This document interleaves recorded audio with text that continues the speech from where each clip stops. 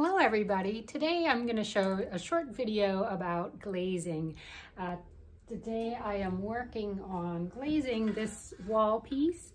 So this will go on the wall, and as you can see, I started by putting a black wash on the entire surface, and I also glazed this little cave inside that doesn't have the black wash behind it.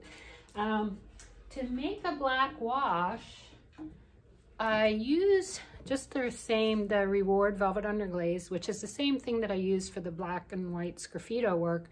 And I just put it in a bucket and wash it down. Just add some water, and I want it to be pretty watery. The main thing is just to get the black to go into all the cracks and crevices. So you can see I'm just painting it on, and then I would just take a damp sponge and kind of sponge it off so the top area is cleaned off, but the black goes down into those cracks and crevices, and it really kind of defines the imagery that's on it.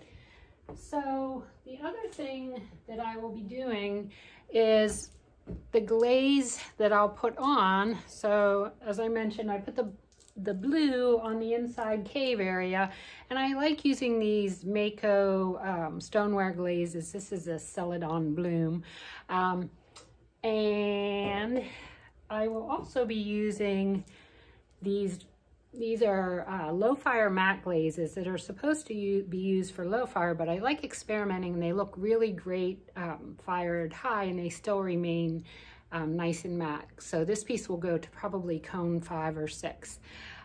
So this red, for example, will be on the bicycle of the figures that are on here.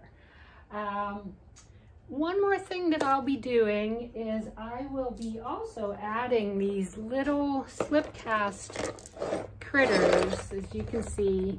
So like a bunny, we have leaves, an owl, some different little critters, and these will go in the cave. So what I'll do is I'll glaze these with a matte clear, and then I'll start setting them in here. And this is the fun part, kind of. I don't know exactly how it's going to look. And instead of gluing them in, I let the firing process become the glue. So like the matte glaze will attach to the glaze that's on the inside. So that becomes the glue. And it makes it kind of fun, just not knowing exactly what it's going to look like.